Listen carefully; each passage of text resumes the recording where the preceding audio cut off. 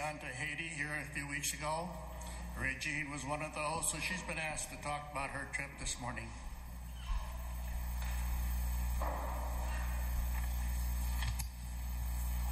Good morning. I've been asked to give a brief talk and share about the trip that I took to Haiti back on January 29th to the 5th of February of this year. And my journey began to Haiti about 10 months ago after speaking with Bruce and Angie Helliseth about their trip. I've always wanted to do mission work, and the desire over the last couple of years grew stronger within me. And after speaking with them, it was confirmed I needed to go. And with the support and the hard work from my husband, Ernie, he was determined to make this happen for me. And God is good, and he always provides in many ways. And now that Saints Peter and Paul is part of the Five Saints Catholic community, we are also part of the Twin Parish program. And my personal view of this trip to Haiti and our purpose while representing the Five Saints community is that we are ambassadors, continuing to build relationships. And the Haitian people showed us that they truly appreciate our help and that their lives and their existence is dependent on our help. And I feel so much more blessed by what they have shown me than by what I have given them in the short time of being there. So the 8 of us met at St. Cecilia's in Algona, and that's where we began our journey. And when we arrived in Chantal, we were greeted with a very heartfelt welcome, and they were so excited for us being there, and they made us feel very comfortable and at home. Monsignor Goose, he made all the efforts to make us feel safe and feel secure.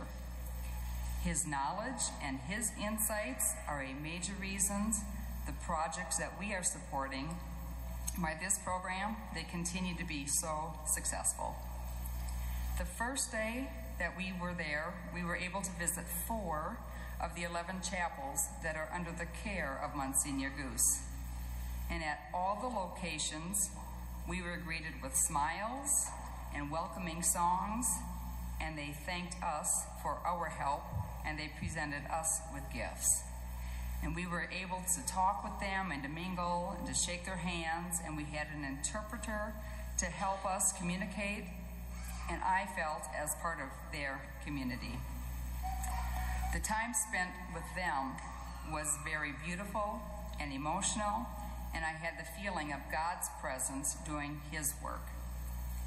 And over the course of the next several days, we visited all the remaining chapels, and at each place they made us feel like royalty, like we were so very special. They all had welcoming songs and the gifts. They were overwhelming at times. And the outpouring of their love and their sincerity was nonstop. This ceremony happened at every chapel that we visited, and we were able to share in the Mass with them at most of the villages. The surrounding villages of Chantal, they have a very strong, and they are just beautiful people, and they have their faith in God, and their trust in God is just unbelievable. And I believe that God is using their lives in their situation to help us to develop and become one with Christ. We are all brothers and sisters in Christ. And the Haitian people are truly happy people, and I don't feel like they wanted handouts, but they want an opportunity to make it better for themselves and for their children. And with our help, we can make that happen. Rebuilding the chapels is a very high priority for Monsignor, and it is just a need for the people, a place for them to pray together, to worship God, and be united as a village is their #1 importance to them. To have protection from the rains and the winds, it's important to them so that their worship time and their fellowship can continue.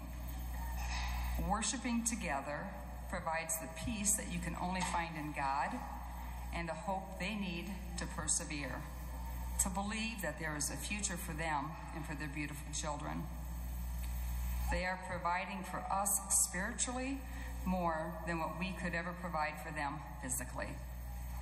I ask that you keep the people in Haiti from our twin parish in your prayers, because they are all praying for you and they're praying for me.